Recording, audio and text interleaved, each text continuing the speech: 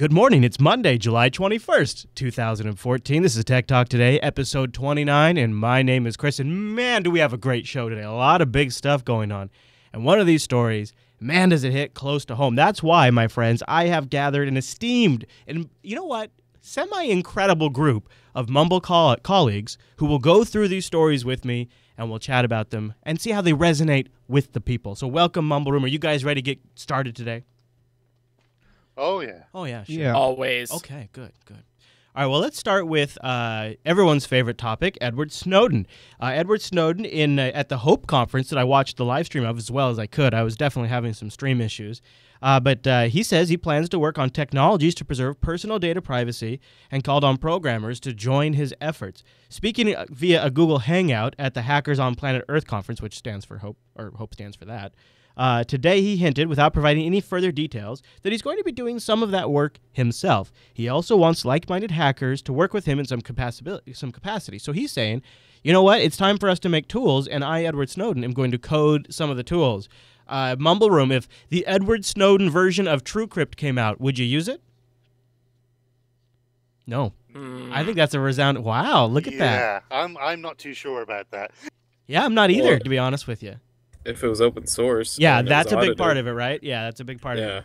Good point. Yeah. I might take a look at it, but I don't know if I would actually actively, if it excites me too much to want to go after it. You know, one thing I will say is if Edward Snowden were to release a privacy tool and Edward Snowden were to open source that privacy tool, you know there would be a lot of eyes on that code. So it would be one of the more, I would assume, publicly audited pieces of encryption technology or whatever it is, right? I hope it's not. What I really hope, this is obviously just a story we're going to have to follow. This is the very beginning of a new chapter. But what I really hope is it's not he becomes a figurehead at some company whose, like, brand is security and privacy, like the Black Phone folks or the Dark Mail Alliance. I like what those people are trying to do, but I don't like the idea of using Edward Snowden as a figurehead to promote a brand. I hope it doesn't devolve into that, which it seems like it could, even maybe involuntarily on his behalf, devolve into that. Anyways, we have a link to the Recode story if you want to read more about it and maybe try to suss some out what he might be doing and let us know, give us your insights. You can also find an embedded version of his talk at the Hope X conference, which just wrapped up this last weekend. Anybody get to watch the Snowden live stream in the Mumble Room? I know some folks in the chat room were. I watched some of it. It was pretty hit and miss. Like, as soon as Snowden got on, it seemed like they were having some connection troubles. I didn't even know about it. Speaking of connection troubles, I've been trying out an iPhone 5. Ting was kind enough to send me one for free to try out for a little while so I could compare Android L and iOS 8. It's early days because they're both beta, but I want to spend a lot of time with both operating systems, so I thought for the ultimate deep dive test, I'm leaving for OSCON tonight. I'm going to take the iPhone 5 with me and see how it does, because at these conventions, I've always had an Android phone. All right, so guess what lands today? This is a massive story that we're going to be probably hearing a lot more about soon, but a well-respected forensic expert who has a lot of experience working on iOS and iPhones has uncovered what he believes are backdoor services included by default in iOS, even current up to like 7.1 releases of iOS. These are pretty massive ones, too. As part of recent Hackers on Hope Planet, the Hope conference, this presentation was given about this, so this is the same conference that Snowden was at. Forensic scientist and iPhone jailbreaker Jonathan Zardeski detailed several backdoor security mechanisms that are secretly included in iOS by default. Jonathan confirms that iOS is reasonably secure from an attack by a malicious hacker, but notes the mobile OS includes several forensic and noticeable design omissions that make the OS vulnerable to professional forensic snooping utilities, perhaps used by those like law enforcement. Services that are built into iOS that included on every single iOS device shipping today include Lockdown-D, PCAP-D, and Mobile File Relay, which can bypass encrypted backups and obtain data that can be utilized via USB. PCAP-D, if you're familiar with that, is a packet capture daemon that can be activated in the background. Some reports, I believe, are mistakenly reporting today that packet capture is running all the time. That's stupid. That would kill the battery life of every phone. If every iPhone had a packet capture running constantly, iPhones would have a 3-hour battery life. But what it can be is activated through a forensic tool system, is what it appears to be the case. Now, this is a direct quote from Jonathan here. This is from an article over on macrumors.com.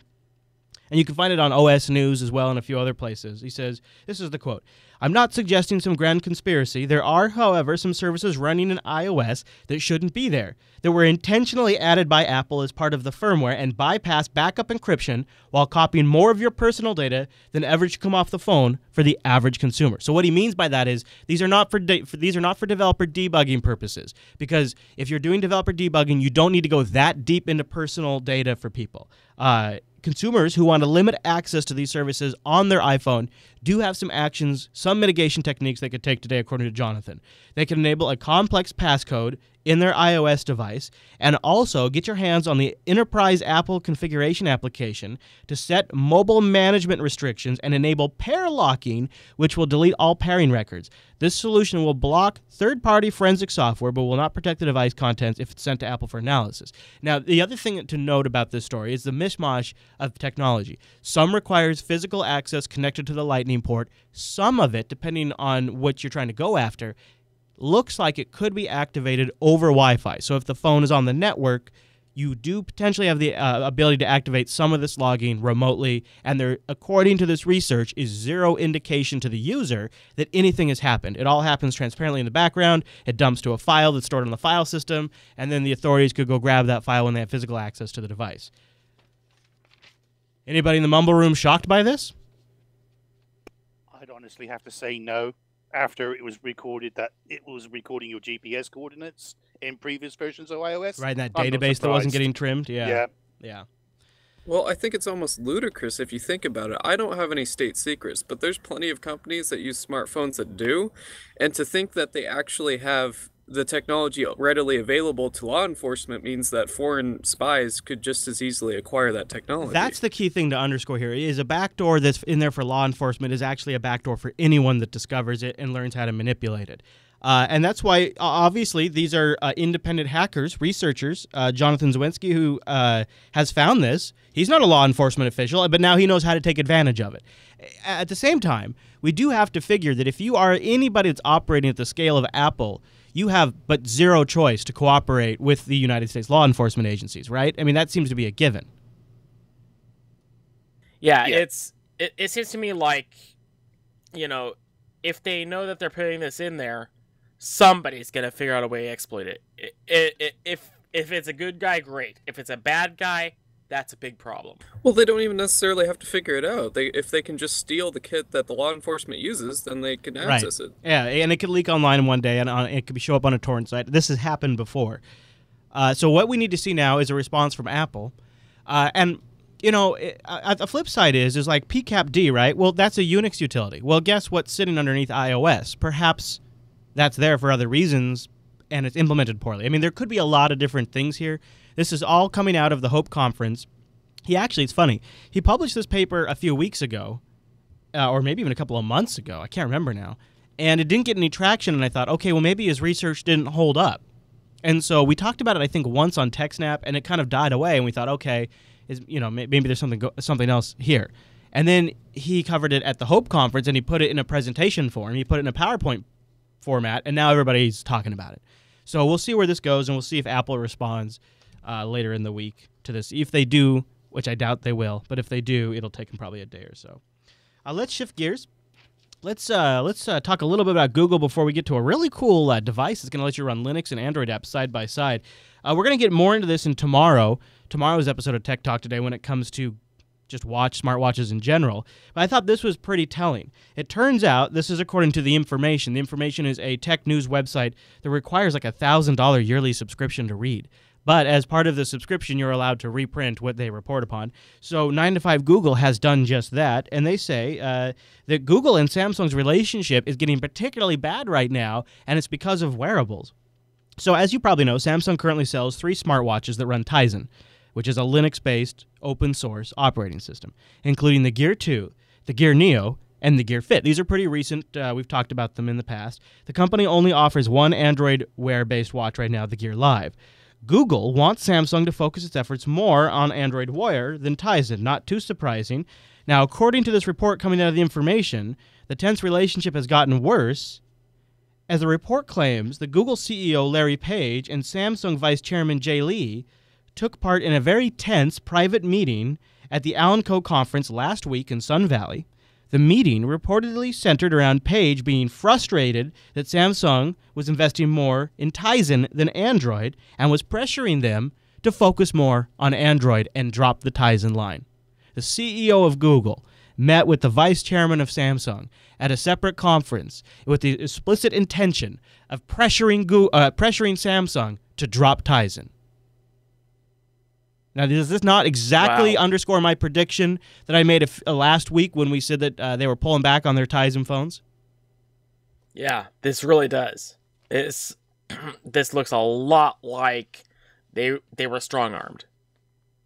It's pretty interesting. We're going to talk more about smartwatches in tomorrow's Tech Talk today. We got a good panel going, and we asked if people really want smartwatches, and we looked over some recent reviews, and we got some really good varying opinions. I was pretty surprised. But I want to talk about a rumor that we might not get to cover because it's probably going to break tomorrow while I'm at OSCON. Now, don't worry. We have some great shows lined up for you while I'm at OSCON, so do not fret. I want you to download every episode because they are great. But this is probably going to break. Nvidia Shield tablet, rumored to ship July 29th in the U.S. for $299 US, 16 gigabytes, Wi-Fi only. If you go $399, you'll get a 32 gigabyte with LTE, and they got a $60 controller. It's a full-fledged gaming tablet. They're taking the Shield from the handheld model, and they're bringing it to a tablet with two front-facing stereo speakers, much like the HTC One. It's an 8-inch tablet with a 1920 by 1200 resolution, 2 gigs of RAM, a Tegra K1 system on a chip with 192 CUDA cores, a quad-core 2.2 gigahertz A15 CPU, and the tablet's got a 5 megapixel selfie camera too. What's the price of this thing? What's that?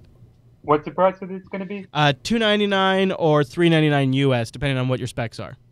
See, that I don't know about that. I would just rather buy like a small Ultrabook tablet or something. Well, I mean, if it is going to be running Android games, yeah, well, what's the point? Well, think of this as you're going to get an Android tablet. What this is going to be is this is a really well-built tablet that is exceptionally good at video gaming. So if you want to do an Android tablet anyways, and maybe like your Nexus 7 has gotten a little long in the tooth, why not go this route? You get an 8-inch tablet with an incredible resolution and the best gaming performance. And the other thing I'll tell you, I would be like you, honestly, right now, if it weren't for the fact that I actually freaking love my current generation Nvidia Shield, and I bought it because I wanted to. I thought it was the dumbest device ever. I thought Nvidia was crazy. I thought they were just egotistical, but then I used it. It's really good, and they curate the Play Store with the best apps that work on the Shield. I mean, it's a really good experience. So if you could put that in a general tablet, I like that. I prefer the Shield form factor, but yeah, the Shield, like the original Shield, made a lot of sense because it's smaller, and you have the controller that goes with it, and you throw in some emulators in that thing, and it's awesome. But I don't know, full-size tablet though, that's kind of I'd have had just a it kind of takes away some of the portability. Yeah, and, exactly. One of the other things that's really nice about the Shield is even the current generation has really good speakers, and because the screen is a flip-up screen, you just set the Shield down on your table and flip the screen up, and it makes a really good little screen to watch a video or something because it stands up on its own. You don't have to prop it up like you do a tablet.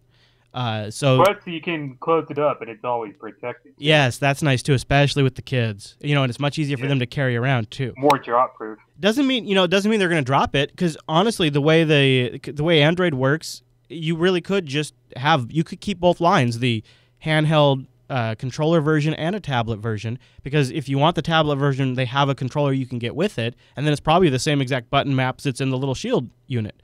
So you could probably use it's both. almost like an Xbox controller. Yeah. What I'd like to see is the handheld with Chromecast support. Yeah, well, Android's getting it. I don't know if it'll work for gaming though. That'll be the test. Although this thing's got some serious horsepower. All the streaming aspect stuff of the Shield doesn't make a lot of sense and not really usable, but the actual Android gaming part of it does. Yeah, and Android gaming's getting good right now. There's a lot of good games coming out for Android, especially with emulators. Yeah, that thing rocks as an Android as an emulator. Rocks as an emulator platform. Best emulator platform ever. The kids and I love it. for that. All right, I want to talk about something that's just cool, something I'm going to watch. Just a quick note here. Micro X Win creators, you might be familiar with Micro X Win a little bit. They make a kernel-based X Windows implementation that's pretty fast and lightweight. And they've come up with a unified Linux distribution that runs Android and Debian simultaneously, which is a pretty neat concept. I've always wondered when this would happen, and I'm surprised it took this long, but it's probably harder than I really gave it credit for. So here, I'll play a little bit of the video so you can see it. It does run on an ARM chip right now. Specifically, I didn't note the specs, but it's a dual core, kind of standard 1+ gigahertz ARM processor. So you can see right here, here's an example where here's the Android, he's in Android, and he can jump between Android apps and Linux apps. Let me fast forward a little bit. Here's a TV app he's in. Here he is on his desktop. And he'll switch here, and I want you to get a kind of a concept. Here we go.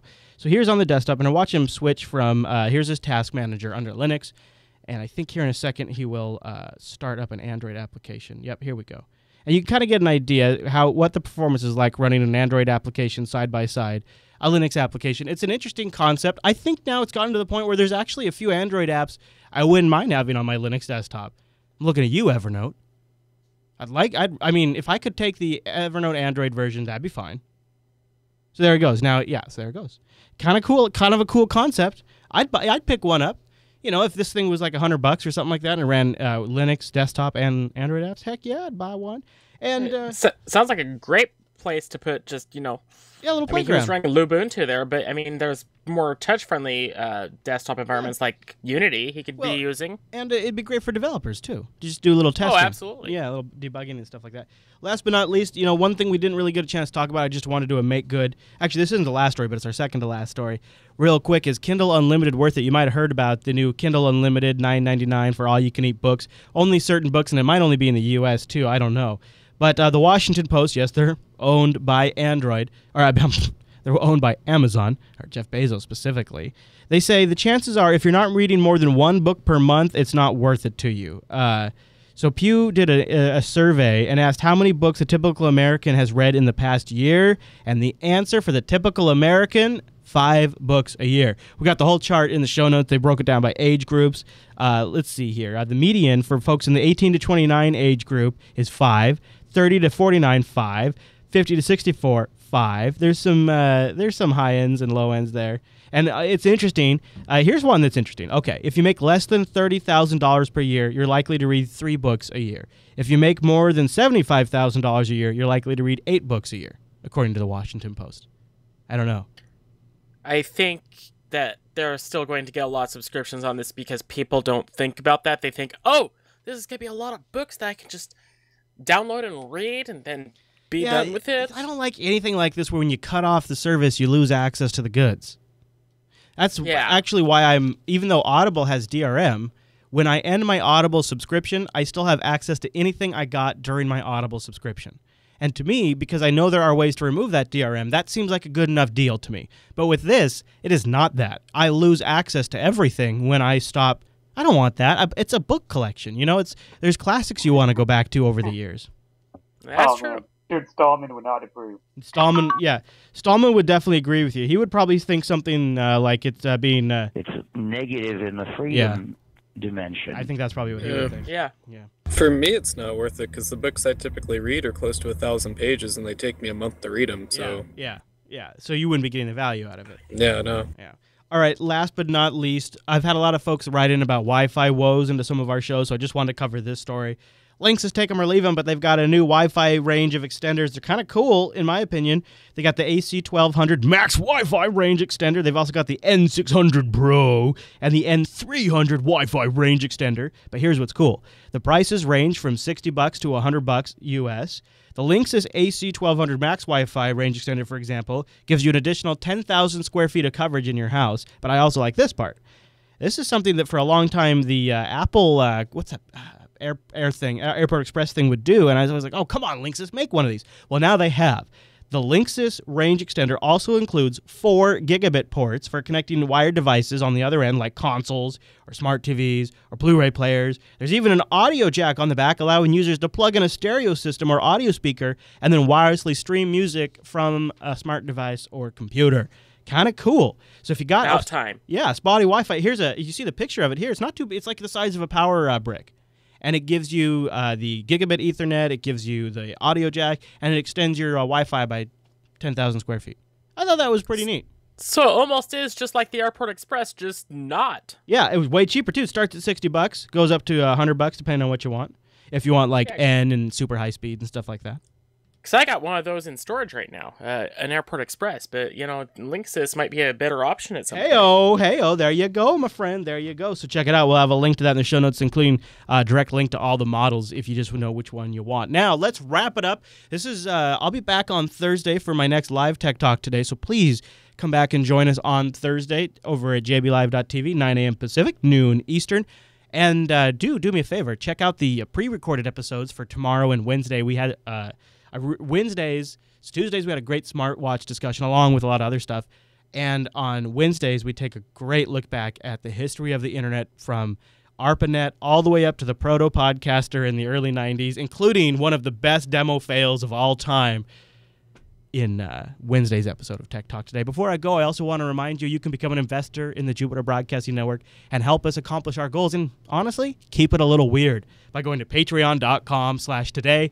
That's where we are funding the Jupiter Broadcasting's future endeavors, and you can help us do that. Any amount you can afford. It's a per-month pledge. $3 is the beginning level. We also have swag levels down below. You can go check out the default pledge levels and see what you want to jump in at, and I really appreciate the help. Patreon.com/today.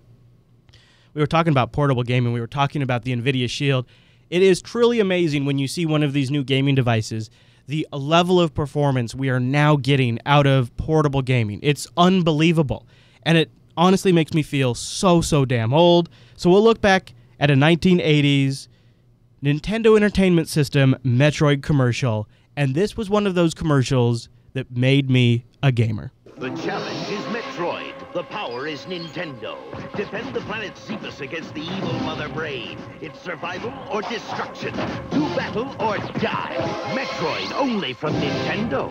Play Rad Racer. Play with power. It's turbo speed in 3D. It's treacherous tracks, hot cars, hairpin turns. One mistake and you'll roll. Rad Racer only from Nintendo. Now you're playing with power.